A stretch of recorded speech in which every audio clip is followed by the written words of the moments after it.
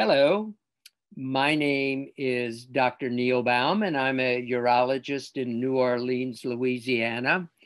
And in the next 7 or 8 minutes, I would like to talk with you about the use of nitrous oxide for office-based urologic procedures.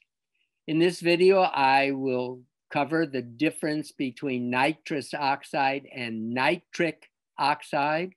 I will talk about the safety of nitrous oxide, provide you with some urologic indications for using nitrous oxide in the office, the contraindications for using it, how to get started, and some of the economics associated with using nitrous oxide.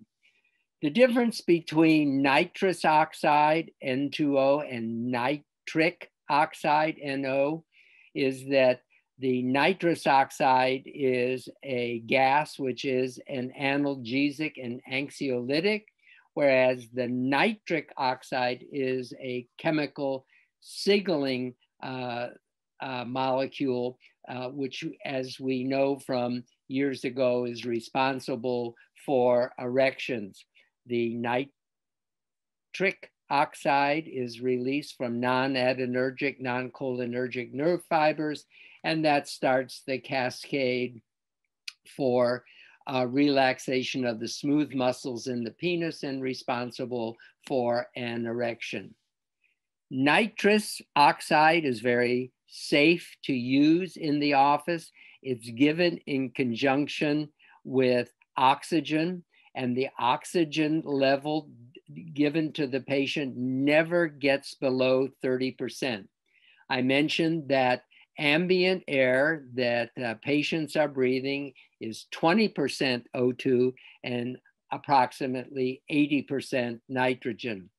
The ratio never gets below 70% of nitrous oxide and never greater than 70% of nitrous oxide, and the oxygen is never less than 30% oxygen.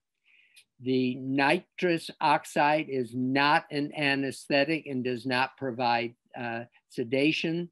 It decreases pain and decreases anxiety. Consequently, no airway assistance is needed. Patients are able to communicate with the urologist during the procedure.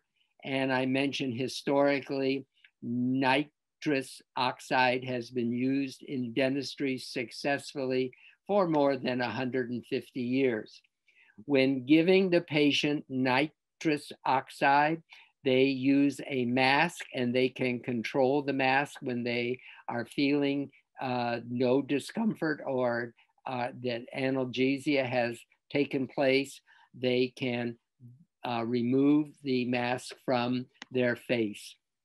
It is very safe, and the effect of the nitrous oxide is gone after 30 seconds after the gas is turned off and the patient is converted to 100% oxygen.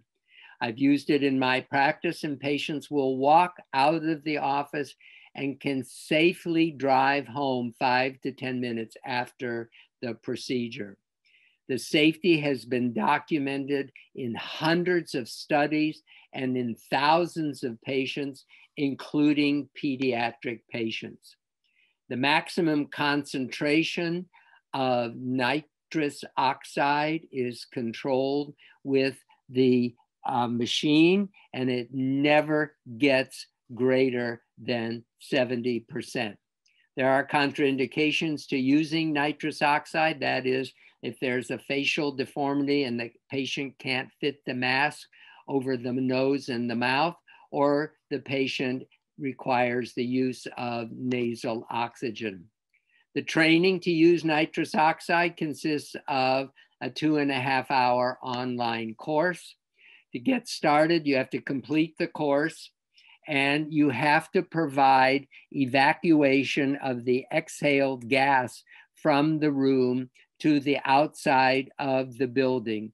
This usually costs less than $250, and this is primarily for the protection of your female assistants in the office, or if you're a female doctor, urologist, you do not want to have access to the nitrous oxide.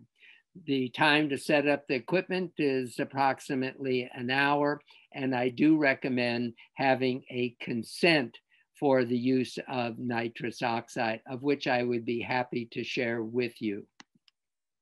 The cost, the training is online training is $400. Each disposable mask is approximately $50. The crash cart and supplies needed for the to have available for safety precautions is about $2,000.